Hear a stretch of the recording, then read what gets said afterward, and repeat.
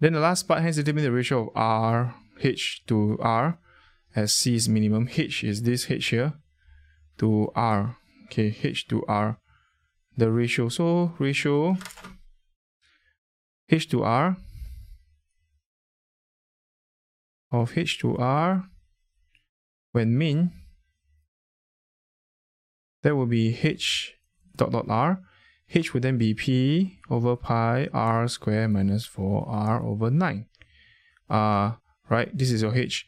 But the thing is, this is H. Okay, I will put this as H. Minimum is when R is 2P.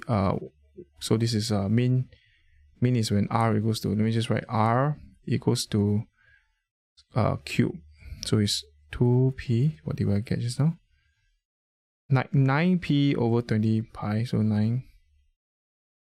R equals to 9 over 20P over pi 1/3. Okay, so this is 9 over 20. Alright, okay, great.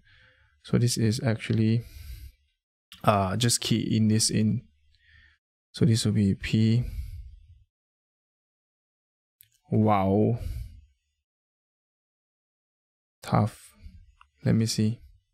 So don't have to worry about it. I think just write it down because now we have the R value there. This is what I'll do. P over pi. Don't substitute in now like that. So what I will suggest is, this is what we need to find. We just gonna multiply both sides with R squared. Then it'll be easier. So the R squared, this will be P over pi minus 4 over 9 pi R cube. Now why do I put R cube? Because I know that R cube R cube is 9P over 20 pi. So this is a matter of manipulation. You don't get H into this weird form. So I'm going to multiply by R cube both sides. So I get R cube is equals to, this is pi. This is much better. This is 9 over P over 20 pi. This is also 9 over P over 20 pi. Then you substitute this in. Okay, sub it in. Then once you sub it in, really, life is good. You get this as 4 over 9 times 9 over 20 seems like a 1 over 5. So it's a 4 over 5 P, okay, pi 1 over 5 P over pi 9 over 20 P over pi. So this case here, these are all in P over pi, so you can just divide by P over pi. Cancel the P over pi. This is 9 over 20.